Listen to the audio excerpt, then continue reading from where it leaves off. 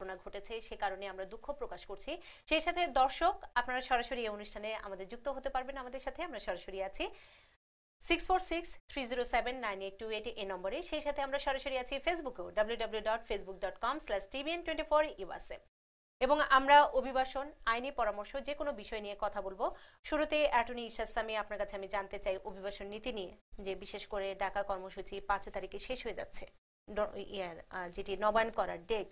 তো এর মধ্যেই যেগুলো আভাস এসেছে যে ফ্রেকের মতো সিনেটর, রিপাবলিকান সিনেটররা বলছেন যে যে কোনো একটি অভিবাসন নীতি যে দুই দলের সমঝোতায় এটি আসতে যাচ্ছে।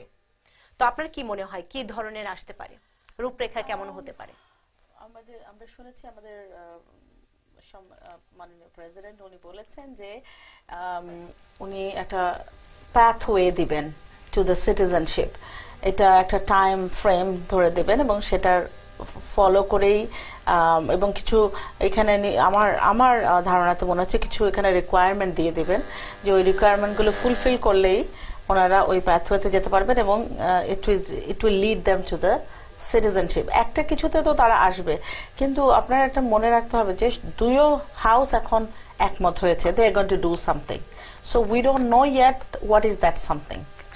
এবং তারপরেও কথা আসছে যে ড্রিমারদের নিয়ে কোনো ইতিবাচক সিদ্ধান্তই আসবে। হ্যাঁ, ইতিবাচক, আমরাও মনে করছি ইতিবাচক সিদ্ধান্ত আসবে। তবে এই বিষয়টি আরেকটি আছে যে ছাড় দিতে হচ্ছে যে পারিবারিক ভিসার বিষয়টি, চেইন ইমিগ্রেন্ট ছাড় দিতে হচ্ছে। এটা আমি আগেও বিভিন্ন অনুষ্ঠানে বলেছি যে 2014-ও এরকম একটা বিল এসেছিল হাউসে, যেটা পাস হয়নি ভোটাভুটিতে। তো কিন্তু এখন এটা মোর লাইকলি মনে হচ্ছে আর কি, বাট স্টিল আমরা এখনো কোয়াইট ফার ওয়েতে আছি যে এই যে চেইন ইমিগ্রেশন তারপরে ফ্যামিলি ইয়েতে যে এফেক্ট করবে। উই স্টিল মানে ভোটাভুটিতে এখনো কি উইন করবে, এখনো কি এটা সবাই মিলে এটাকে ক্যান্সেল করে দেওয়ার করবে, এখনো আমরা বলতে পারছি না। এটা যখন হাউসে উঠবে এবং ভোটাভুটি হবে তখনই আমরা বলতে পারবো যে আসলে এটা চলে যাচ্ছে কিনা। তো আপাতত যারা সিটিজেন তারা খুব তাড়াতাড়ি তাদের নিজেদের আত্মীয় স্বজনের জন্য অ্যাপ্লাই করে ফেললে আমার মনে হয় না এটা এফেক্ট করবে। যারা already pending application, I don't think ওরা পেন্ডিং অ্যাপ্লিকেশন করতে পারবে। যেমন যেদিন থেকে ল হবে, যখন থেকে এনফোর্সমেন্ট শুরু হবে তখন থেকে অ্যাপ্লিকেশন গুলো বন্ধ হবে। ইউজুয়ালি এটা হয়, পিছনের কাজগুলোকে এফেক্ট ইউজুয়ালি করে না, যেটা রেট্রোস্পেক্টিভ এফেক্ট বলে। তো আমার মনে হচ্ছে না এরকম হবে যে পিছনের এতগুলো অ্যাপ্লিকেশন চলে যাবে। এই বিষয়ে আরো বিস্তারিত আলোচনা করব। ফেসবুকে একজন প্রশ্ন করেছেন, খাজা শুভ, তিনি বলছেন উনার বড় ভাই এবং আম্মার জন্য একত্রে আবেদন দিয়েছিলেন, তার বড় ভাই তার জন্য এবং তার মায়ের, এবং তাদের ডিএনএ টেস্টও করা হয়েছিল কিন্তু তারটা হয়নি তার বড় ভাইয়ের আবেদনের প্রেক্ষিতে। উনার বাবা এবং মা এখানে চলে এসেছে গ্রিন কার্ড। এখন কি আন্ডার 21 এর আবেদনে আবার নতুন করে আবেদন করতে পারবে কিনা, আর আগের আবেদনটি ক্যান্সেল করতে হবে কিনা? ওনার ভাই যদি অ্যাপ্লিকেশন করে থাকে তাহলে এখানে আন্ডার 21 ওভার 21 ম্যাটার করে না। যদি মা বাবা গ্রিন কার্ড হোল্ডার অ্যাপ্লাই করতো তাহলে এটা ম্যাটার করতো। সো ওনার ভাইয়ের অ্যাপ্লিকেশন স্টিল ক্যান বি ওনার জন্য এখনো ভালো অ্যাপ্লিকেশন। সো মা বাবা অ্যাপ্লাই করলে ওনার ভাই, ডিপেন্ড করে কত বছর আগে অ্যাকচুয়ালি অ্যাপ্লাই হয়েছে ভাইয়ের দ্বারা। তো সময় কাউন্ট করে দেখতে হবে যে মা বাবার অ্যাপ্লাই করা কি দরকার আছে কিনা। আচ্ছা, সময় কাউন্ট করে সেটি আবেদন করতে হবে। এবং আমরা সরাসরি ফোনে আছি 6463079828 এই নম্বরে। সেই সাথে অ্যাটর্নি ইশাসামি, আমি আপনার কাছে জানতে চাই যে আপনি বলছিলেন যে আগের আবেদন, আপনার এই কথার পরিপ্রেক্ষিতে একটু দর্শকদের উদ্দেশ্যে বলতে চাচ্ছি, এই প্রশ্নটা আমরা সব সময় পাই। এখন আমাদের এই দর্শক যদি আন্ডার 21 হয়ে থাকে এখনো এবং মা বাবা এখানে চলে আসে, মা বাবা গ্রিন কার্ড হোল্ডার আন্ডার 21 চিলড্রেনদের যদি অ্যাপ্লাই করে তাহলে ওরা উইদিন 2 ইয়ার্স এর মধ্যে, এখন যেটা ভিসা অ্যাভেলেবিলিটি দেখাচ্ছে এটা হচ্ছে যে 2016 এর ফেব্রুয়ারি visa, which is 2 years exactly. So যদি ওরকম সিচুয়েশন হয় তাহলে ওনার মা বাবা অ্যাপ্লাই করলে উনি তাড়াতাড়ি আসবে। আর ভাই ডিপেন্ড করে আবারও যে কতদিন আগে ভাই অ্যাপ্লাই করেছিল। আচ্ছা, সেটির উপর নির্ভর করে। আরেকটি বিষয় চলে আসে এই বিষয়ে, যে আপনি বলছিলেন যে যারা আগে আবেদন করেছেন কিংবা নতুন যদি আইন কোনো আসে, যে এখনো করছেন, আমি বলতে চাচ্ছি যে নতুন আইন আসার, যদি নতুন আইন আসে সেটি পাস হওয়ার আগ পর্যন্ত যারা আবেদন করবেন সেগুলো বহাল থাকবে, সেগুলো আমরা মনে করছি। কারণ ইউজুয়ালি যখন অ্যাক্ট পাস করা হয়, আগের মানে গত যতগুলো অ্যাপ্লিকেশন করা হয়েছে অথবা অন্যায় অথবা যা করা হয়েছে সেটা এফেক্ট করে না। সো কেসটা যখন এটা আপনার লটা পাস হবে এবং ওখানে একটা এনফোর্সমেন্ট ডেট দেওয়া থাকে যে কখন লটা যে এনফোর্স করবে এই বিষয়ে আসবো। একজন ফোনে আছেন, সে ফোনটি আমরা নিয়ে নিতে চাই। কে আছেন আমাদের সাথে? আপনার টেলিভিশনের ভলিউমটি কমিয়ে নিয়ে প্রশ্ন করতে হবে।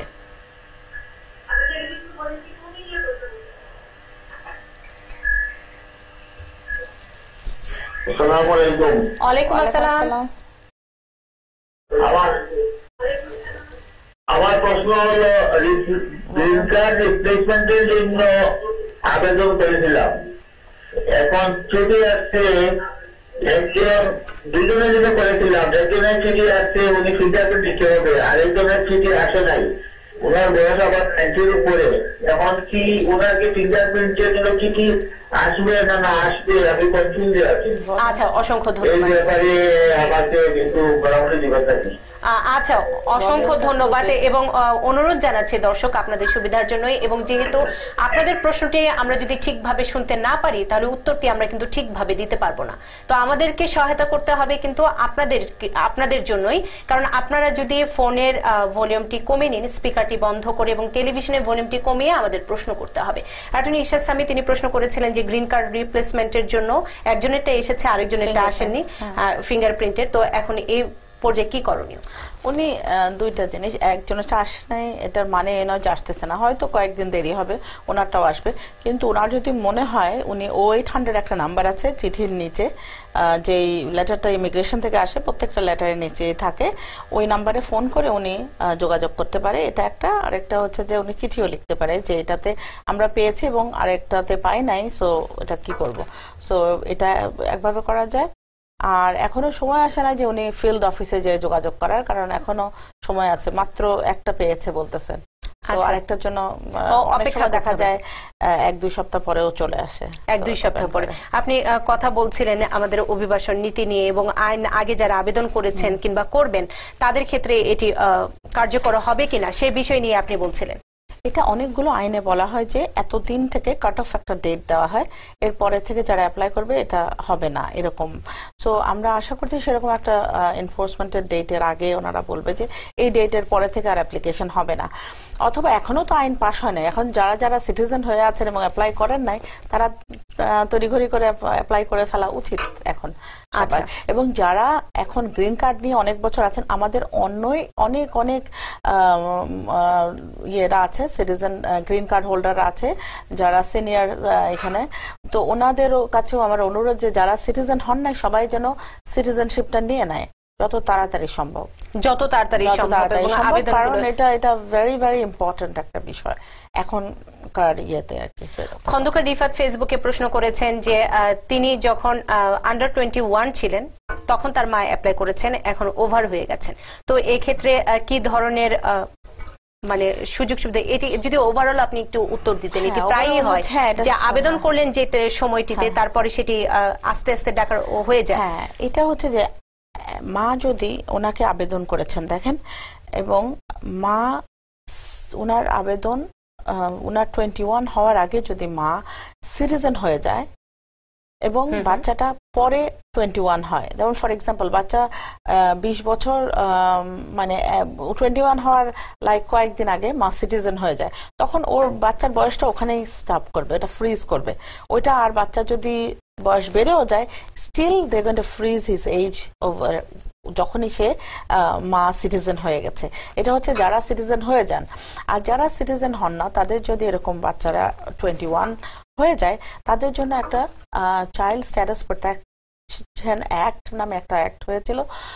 এই অ্যাক্টের আন্ডারে যে বলা হয়েছে যে যদি কোনো বাচ্চারা আপনারা অ্যাপ্লাই থেকে নিয়ে অ্যাপ্রুভাল পর্যন্ত যে সময়টা পেন্ডিং থাকে সেই সময়টা আপনি মাইনাস করে দিলে সিএসপি এর আন্ডারে বাচ্চাটা স্টিল এলিজিবল হয়।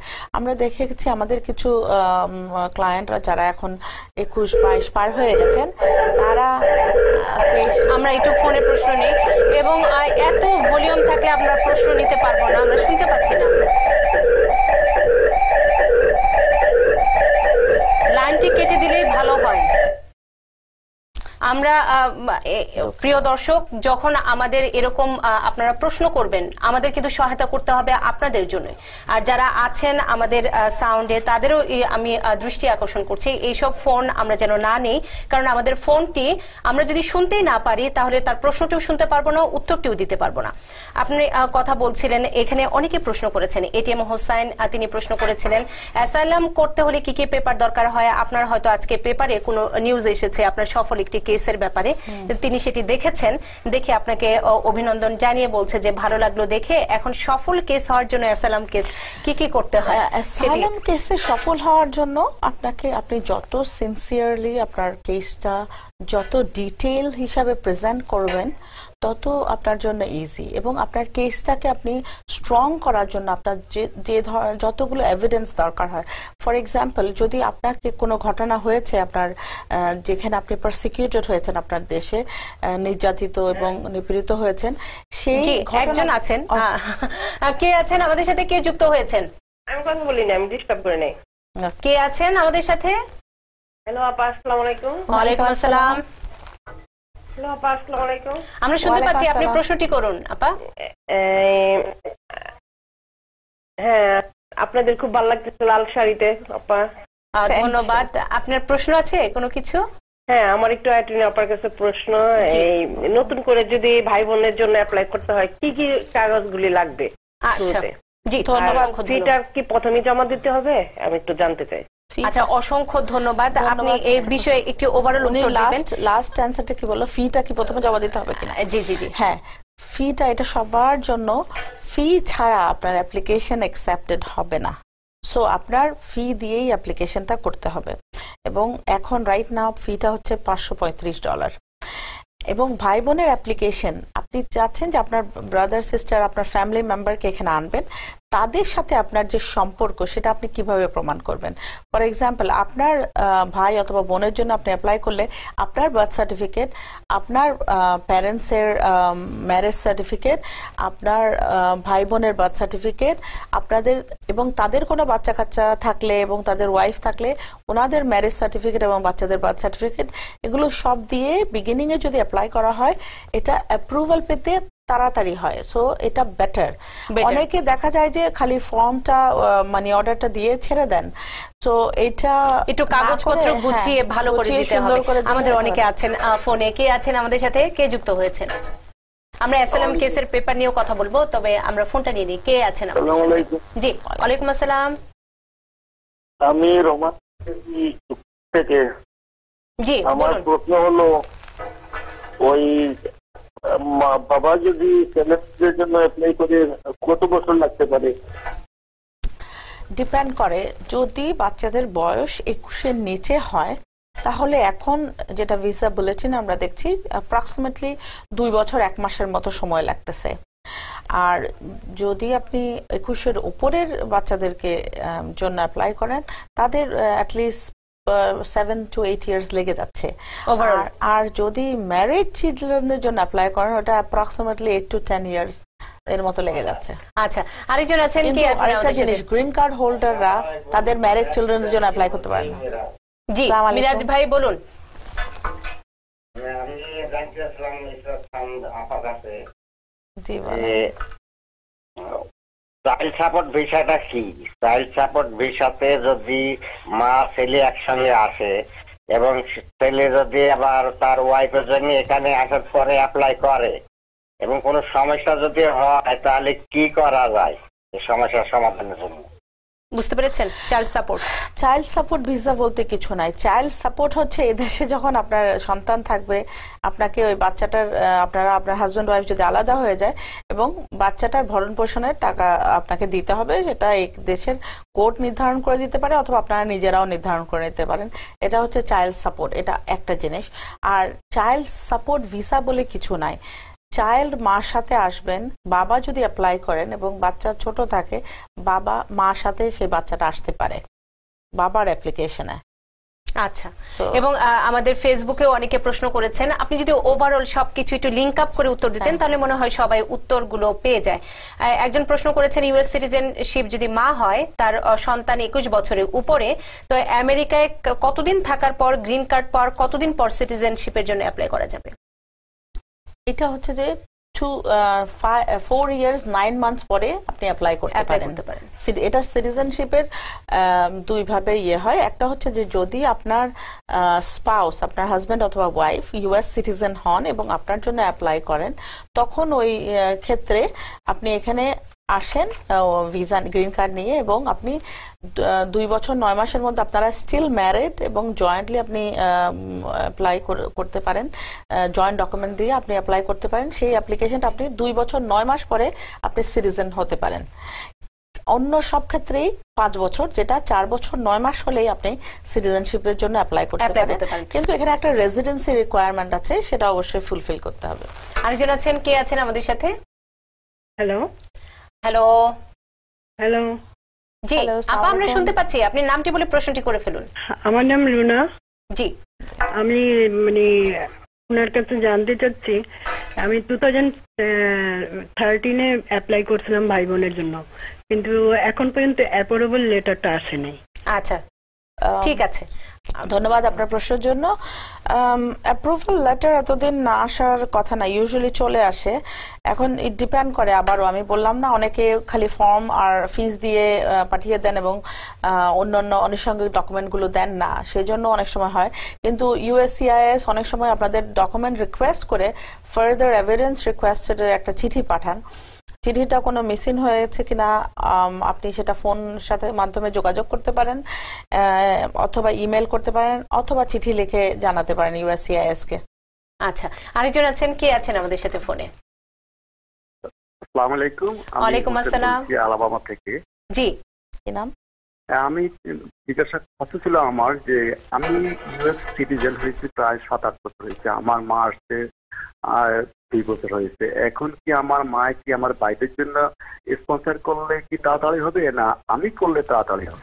আচ্ছা, ধন্যবাদ আপনার প্রশ্নের জন্য। ভাই, আপনি কি অলরেডি অ্যাপ্লাই করেছেন? কত বছর হয়েছে অ্যাপ্লাই করেছেন? না, আমি করেননি। আপনার মা ভাই বোনদের বয়স কত এবং ম্যারিড কিনা? ওরা ম্যারিড। আপনার আম্মা গ্রিন কার্ড হোল্ডার, তাই তো? জি হ্যাঁ, আমার মা গ্রিন কার্ড হোল্ডার হলে আপনার মা আবেদন করতে পারবেন না।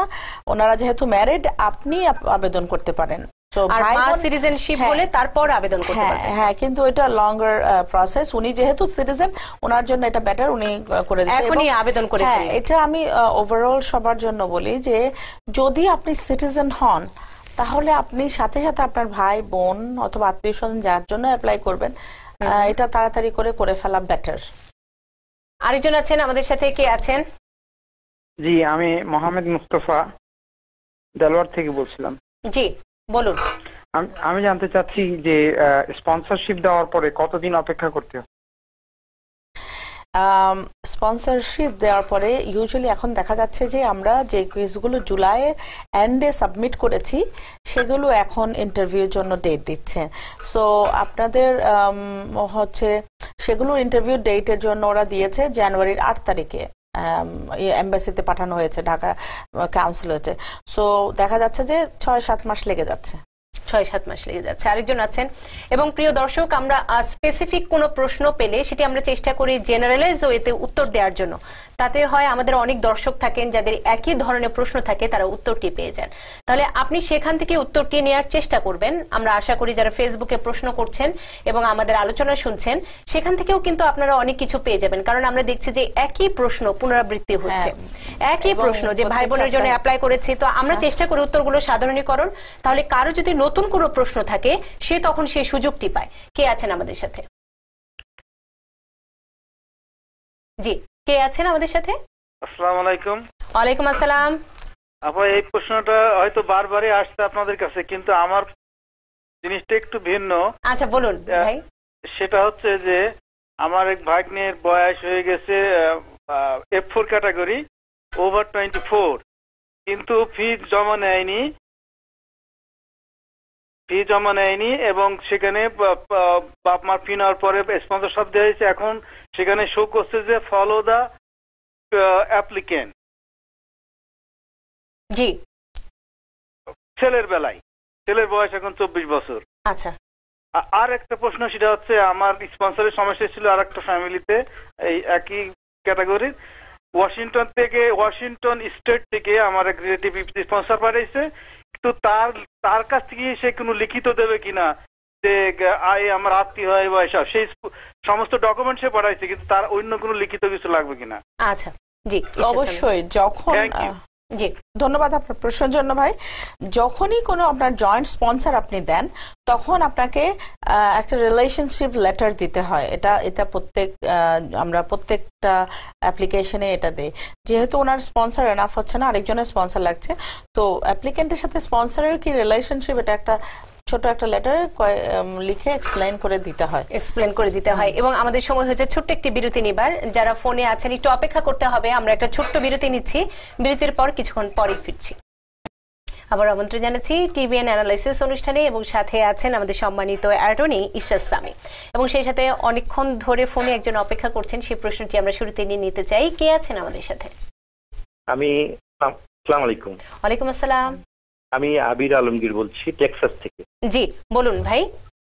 আচ্ছা, আমার বড় বোন নিউ ইয়র্ক থেকে আমার ছোট বোনের জন্য, বাংলাদেশে ছোট বোনের জন্য অ্যাপ্লাই করেছিল অ্যারাউন্ড 12 to 14 ইয়ার্স। তো কোনো একটা কারণে উনি আর প্রসেসটা করেননি। এটা ইদানিং আপনার চিঠি গেছে যে এখন উনি আসতে পারবেন।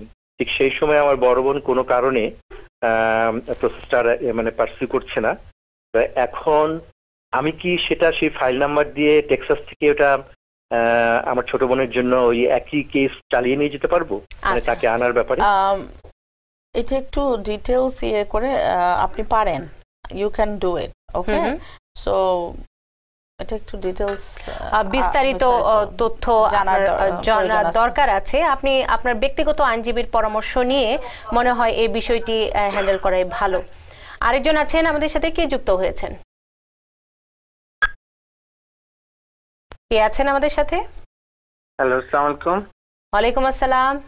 আমি মুর্শেদ ব্রঙ্কস থেকে বলতেছি। জি বলুন ভাই। আচ্ছা, আমি একটু ম্যামের কাছে জানতে চাচ্ছি, আমি এখানে 2016 সালে বিয়ে করেছি। তো তখন আমি ভিজিটর ছিলাম, ভিজিট ভিসা এখানে আসে। তো আমার ওয়াইফ গ্রিন কার্ড হোল্ডার, উনি আমার জন্য অ্যাপ্লাই করছে। অ্যাপ্লাই করার পর এখন আমার অ্যাপ্রুভাল লেটার চলে আসছে। এখন আমি এখানে ভিজিটর হিসাবে এখনো ভ্যালিড ভিসা নিয়ে আসি। আচ্ছা, তো আমি কি এখন অ্যাডজাস্টমেন্ট অফ স্ট্যাটাস করতে পারবো? জি পারবেন আপনি। এবং অসংখ্য ধন্যবাদ, আপনি আপনার উত্তরটি পেয়েছেন। আরেকজন আছেন, কে আছেন আমাদের সাথে? হ্যালো, আমি শামসুদ্দিন বলছিলাম। আসসালামু আলাইকুম। ওয়ালাইকুম আসসালাম। জি শামসুদ্দিন ভাই বলুন। আমি একবার রিজনের জন্য অ্যাপ্লাই করেছিলাম, আনফরচুনেটলি আমাকে দেয় নাই আর কি। এরপরে এখন আমার গ্রিন কার্ডের শেষ হয়ে যাচ্ছে। আপনার কি স্পিকারটি অন করা ফোনের? না যাচ্ছে না কথা। জি, ফোনের স্পিকারটি কি অন করা? কারণ আপনার কথা কেটে কেটে আসছে, সেটি একটু বন্ধ করে নিতে হবে। আচ্ছা, আমি করছি। জি, স্পিকারটি বন্ধ করে নিন।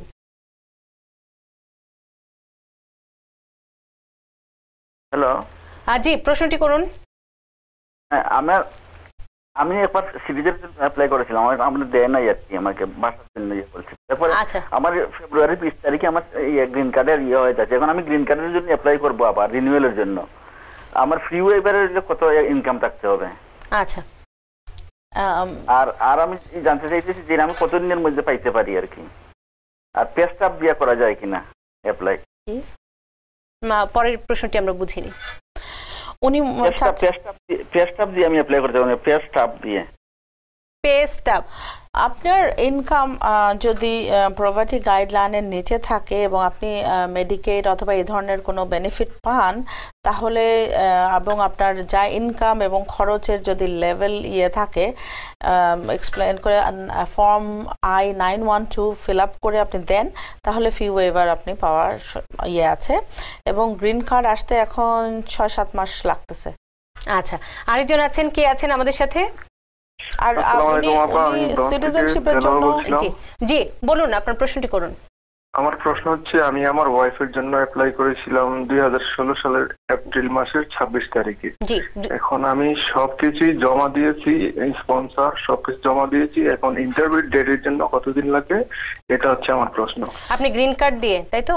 হ্যাঁ, গ্রিন কার্ড। হ্যাঁ, আপনার ইন্টারভিউ ডেট সবকিছু জমা দেওয়ার পরে আমরা একটু আগে অ্যানসারটা করেছিলাম, আমরা জুলাইতে যে প্যাকেজগুলো সাবমিট করেছি সেগুলোর ইন্টারভিউ আসতেছে জানুয়ারি, ফেব্রুয়ারি, জমা মার্চ। দিয়েছি মানে আড়াই মাস হয়েছে।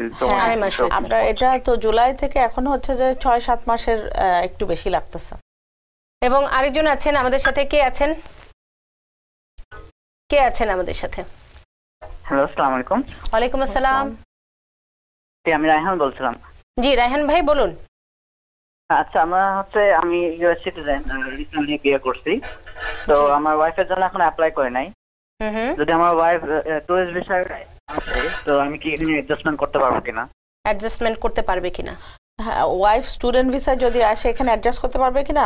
জি পারবেন। জি পারবেন। আপনি আরেকজন আছেন, কে আছেন? হ্যালো, জি কে আছেন আমাদের সাথে? হ্যালো, জি আপনি প্রশ্ন করুন কিন্তু টেলিভিশন ভলিউমটি কমিয়ে। বলছি। জি জ্যামাইকা থেকে বলুন আপা। টিভির ভলিউম। আমার প্রশ্ন হলো যে বাবা মা ভাই বোনের জন্য কি যে যারা অ্যাপ্লিকেশন করবে তাদের এটা কি বন্ধ করে দিবে এমন কোন আচ্ছা জি অসংখ্য ধন্যবাদ। আমরা এই বিষয়টি নিয়ে কথা বলছিলাম শুরুর দিকে, যে যারা আবেদন এরই মধ্যে করে ফেলেছেন তাদের ক্ষেত্রে তো কোনো প্রভাব পড়বে না, এবং এখনো যারা করছেন স্টিল আমরা আশা করছি এটার প্রভাব পড়বে না, এবং যত শীঘ্রই সম্ভব অ্যাপ্লাই করে ফেলা উচিত। আরেকজন আছেন, কে আছেন আমাদের সাথে? আসসালামু আলাইকুম। ওয়ালাইকুম আসসালাম। মিরাজ বলছিলাম। জি বলুন ভাই। আমি বলছিলাম আমার ছেলে ইমিগ্রেন্ট ভিসাতে এসছে। জি। তো ও বাংলাদেশ থেকে তখন ডিক্লেয়ার করে আসেনি যে সে বিয়ে করছে।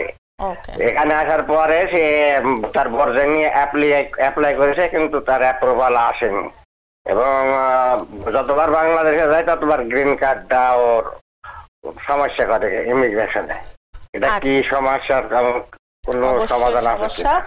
কারণ উনি যদি আন্ডার এজ আনম্যারিড চাইল্ড হিসাবে এসে থাকে এবং বিয়ে করে আসে, তাহলে ওনার ওই ইয়েটা ঠিক না। ঠিক, এটা অনেক সময় তার গ্রিন কার্ড ক্যান্সেল করে দিতে পারে।